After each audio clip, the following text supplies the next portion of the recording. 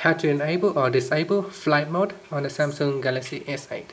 So with flight mode, it allows you to quickly cut out all the signal on your phone, for example Wi-Fi, mobile data, Bluetooth. So it will immediately cut out all the signals, allowing your phone to go off the air.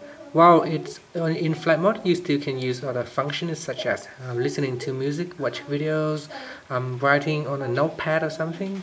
So only functions that involves a signal will get cut out. For example, if you want to use Facebook, then you cannot use it because it will not have internet connections. You can use other things such as calculators. So here's how you can quickly enable or disable flight mode.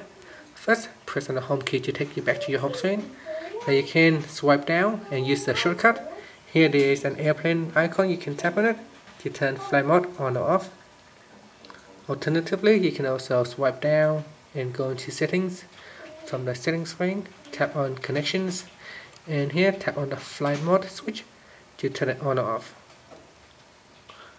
Finally, you can press on the home key to go back to your home screen. Now when you swipe down from the top here, you can also access settings using the settings icon at the top here, and this will also allow you to quickly go into settings screen.